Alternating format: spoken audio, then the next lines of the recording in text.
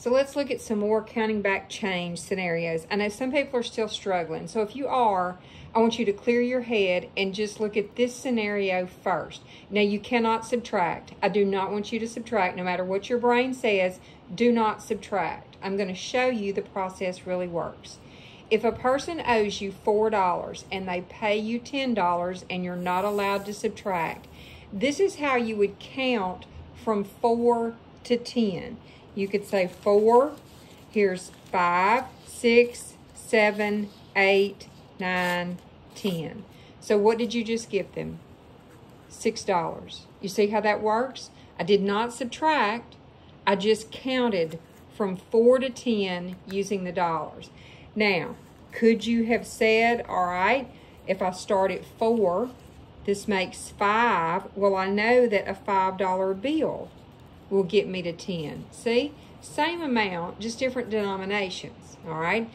So this is the basis of it. You're not having to subtract. I know a lot of people are really good at mental subtraction, but a lot of people are not. And when you're in a stressful situation, such as retail, and you're trying to give back change, you need the easiest way possible. And I promise you, if you learn to count back change, it is the easiest way.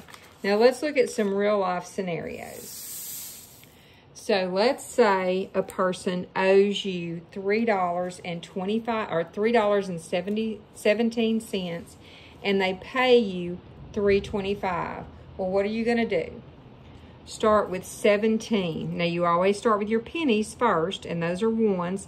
So count as you put a penny up. 17, 18, 19, 20. Now once you get to a 0 or a 5, that's when you start using your silver coins. All right, so I'm at 20.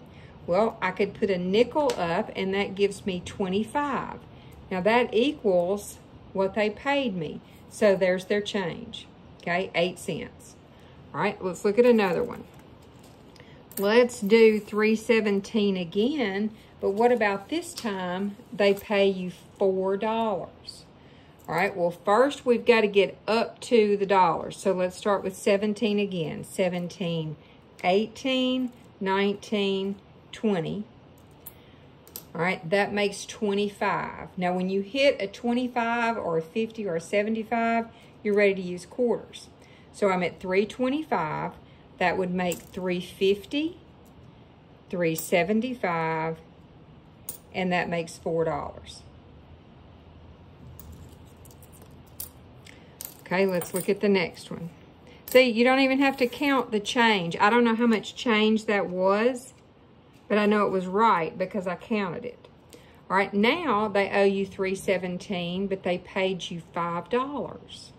All right, once again, let's start with the $3.17. Here's 18, 19, 20. All right, this makes 25. Here's 50, 75. That makes $4. So what would I do to get from 4 to 5? I need another $1. Okay, so there's their change. Once again, I didn't subtract, so I really don't know how much that is unless I count it, which I'm not going to because I trust the method. All right, let's look at another one. Let's do they owe me $5.51, and let's say they pay me $5.75. We're still just going to start at 51 and count to 75. So 51, 52, 53, 54. That makes 55. Now, you have options. You know you're going to be using your silver. Well, when you get to a 5, if you think about it, I can go to my tens. So right now, I'm at 555. This makes 65, 75, and that's what they paid me. So there's their change. Okay, let's look at another one. How about if they owe me $5.51 and they pay me $5.76? See, they gave me an extra penny. Why did they give me that? Well, it's going to cancel out the penny here. So in your head, you do have to do some thinking here. You have to say, well, they've already given me 1 penny, so I can take a penny off of what they owe. So now they owe me $5.50, and they paid me $5.75. So what would you do to get from $5.50 to $5.75? It's just going to be a quarter. Remember, if people give you a penny, they're trying to cancel out the penny, so it just cancels it out on both ends. All right, how about if they owe me $5.51 and they pay me $6? All right, start with what they owe.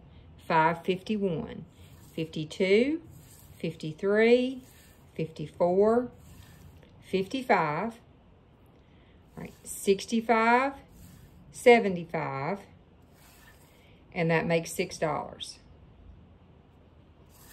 Okay, let's see what's next.